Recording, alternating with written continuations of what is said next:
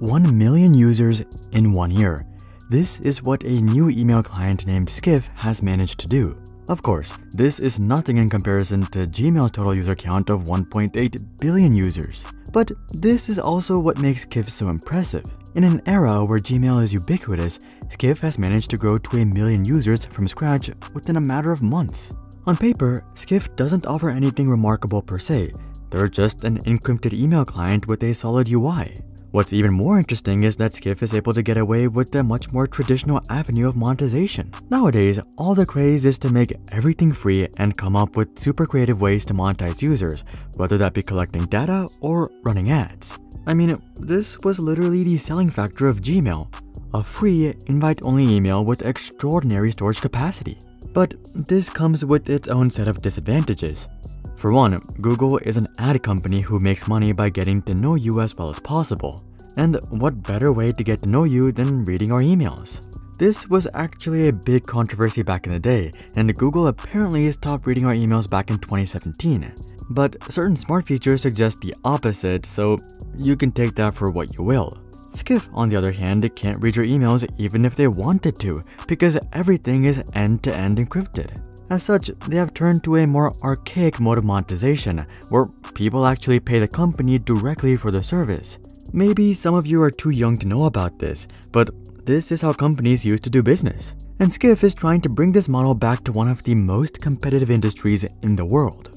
While they do have a generous free tier with 10 GB of storage and even custom domain support, the only way they make money is from people who spring for the Essential or Pro tier. Given their user count though, it doesn't seem like this is really slowing down their adoption. They even have some super notable users like Vitalik Buterin, the founder of Ethereum. But it's not all sunshines and rainbows. To get to this point, Skiff has had to raise over $14 million. Also, while Skiff does have quite a bit of momentum right now, it's not clear if they'll be able to maintain this momentum after they burn through the privacy and UI-centric folks. The reality is that while the average person would like to have more privacy, they're also too lazy to change anything they're currently doing. So join me as we take a look at whether Skiff is truly the next big thing, or if it's just a niche product that'll never be more than just that. The main appealing factors of Skiff are pretty simple. It's probably the best looking mail client on the market, and it has privacy that even experts seem to like. In fact, all of Skiff's code is open source, so if you're a coder, you can take a look at exactly what the platform tracks, how it encrypts your emails, and whether they're actually being honest. Even if you're not a coder, you can rest assured that everything truly is private, as Russia has given it the seal of approval by banning it. Skiff is also trying to address traditional shortcomings regarding mail filters and centralization, but really, the selling factors are the UI and privacy. That's pretty much it, but oftentimes that's all you need. When you're addressing something as established as email, there's really not much you can change, but that's okay. You don't need to revolutionize email, you just have to make email noticeably better. I mean, this has been Google's secret sauce the entire time. They were never first to anything they did. There were plenty of search engines before Google, plenty of emails before Gmail, and plenty of browsers before Chrome. Fun fact, Google's own CEO Eric Schmidt was strongly opposed to building Chrome as he felt that entering the browser wars was futile. In fact, he single-handedly delayed the launch of Chrome by 6 years, but that didn't stop Chrome from being the biggest success the browser space has ever seen. The truth is that while first movers do indeed have an advantage, that's all it is, an advantage. It's not an endless monopoly over a certain domain. I mean, ChatGPT is disrupting Google as we speak, which brings us into our next point for Skiff, which is the sentiment surrounding Google. One of the biggest reasons that Google was so successful was because of their underdog nature. People loved to support the scrappy startup that was Google. Their motto of "Don't be evil" resonated with users. Why support Hotmail and Internet Explorer, products from the evil tech monopoly Microsoft, when you could support Google? But while this worked in Google's favor back in the 2000s, this is no longer the case. Today, Google is very much the evil tech monopoly that Microsoft was back in the day, meaning that Google is primed for disruption. I mean, just take a look at how quick people were to laugh at Bard. Sure, Bard made a mistake, but if Google was still a scrappy startup, I bet people would have focused on the millions of items that Bard did correctly as opposed to the few that Bard didn't. But since Google is a giant, the sentiment is, oh, Google is a trillion-dollar monopoly and they can't even get this right? What a joke. This shift in sentiment is subtle, but it makes all the difference. All of a sudden, a service like Skiff that actually respects your privacy is worth a shot. What's the worst that could happen? It sucks and you come back to Gmail? Clearly, not very high stakes. Speaking of high stakes, Skiff doesn't have a very high barrier for entry either. One of the advantages of entering an established market is that people are already familiar with the product. People already know why email is useful, how to send an email, what CC and BCC mean. So Skiff doesn't have to convince people on adopting email itself, they just have to convince people that Skiff is the best platform for email. And given that most people are relatively tech savvy nowadays, getting them to give it a shot isn't too hard. This is why we see so many apps blow up basically overnight. In fact, if you truly have a winning product, it's easier to go viral today than ever before. TikTok gained 100 million users within a matter of 9 months. More recently, ChatGPT was able to garner 100 million users within just 2 months. 20 years ago, such traction would have been impossible regardless of how good the product was. Nowadays, information is simply shared and absorbed so quickly that if you have momentum on your side, you can go extremely far. So trying to challenge even something as big as Gmail is very much possible, but there's of course some pretty big hurdles along the way as well. Likely the biggest elephant in the room is who cares? Nowadays, we all see articles about Facebook and Google and basically every other company invading our privacy. And while I do believe that everyone should have the right to privacy, realistically speaking, I think the vast majority of us have just become numb to the idea.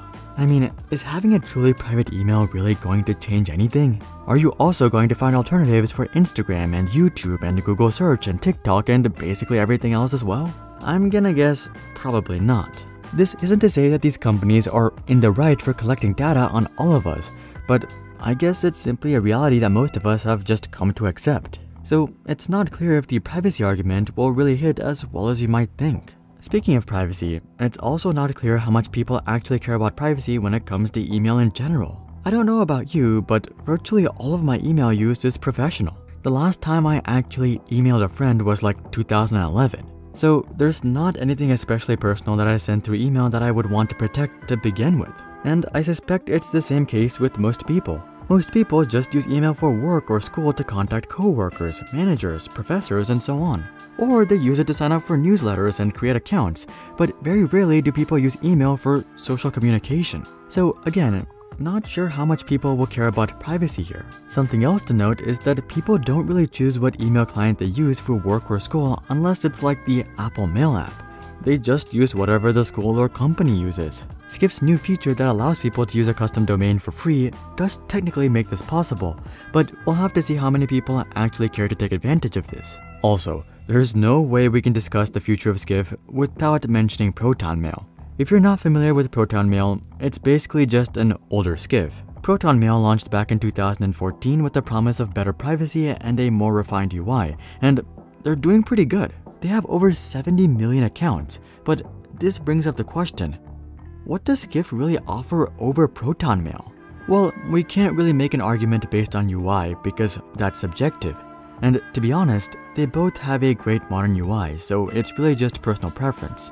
There's also of course some minor differences in terms of pricing and features, but really the main difference seems to be the encryption standard. Proton Mail uses something called PGP encryption, which has been the standard for decades. Skiff argues that PGP is outdated and that there are far better encryption standards out there, and they could be absolutely right.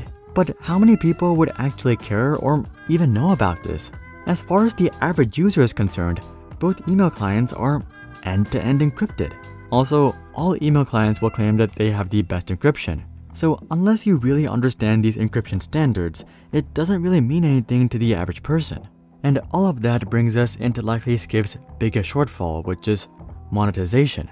Every dominant email that has ever existed has come from a tech giant, whether that be AOL, Yahoo, Microsoft, or Google. And the main reason for that is that email simply works much better as a side business than a main business. You simply have to reach extraordinary skill to start making any sort of profit. Proton Mail, for example, is only possible because of the generosity of its community. And it seems that the only reason that Skiff and their generous free tiers are possible are because of insane VC money. VCs are willing to go quite far nowadays in terms of funding, but it's not the same as Google launching Gmail in 2004 and subsidizing the cost themselves. As far as Google is concerned, even if Gmail is a break-even effort indefinitely or even a slight loss, that's a massive win. 1.8 billion users are even more integrated into the Google ecosystem. For Skiff, on the other hand, monetization has to eventually work out, and they have to fundraise in the meantime. Otherwise, they're toast. While launching a new email client in the 2020s may seem crazy, it's actually way more viable than you might think. The sentiment against Google paired with the insane virality potential of modern apps makes a new email client quite viable. Combine this with some extra privacy and a better UI, and Skiff may very well have a winning product on their hands, but their success is by no means guaranteed. Several companies have picked up on this trend of adding privacy and UI to replace offerings from big tech companies. Some other examples are Signal, BeReal, and ProtonMail. Some of these anti-big tech offerings end up panning out, while others end up dead in the water. Only time will tell if Skiff has enough mojo to convince the general public to make the switch. Schools are already ditching Google in general, so that may be an opportunity for Skiff. Check out this video to learn more about why schools are ditching Google, but until then, I'm Hari, and I'll see you guys on the next one.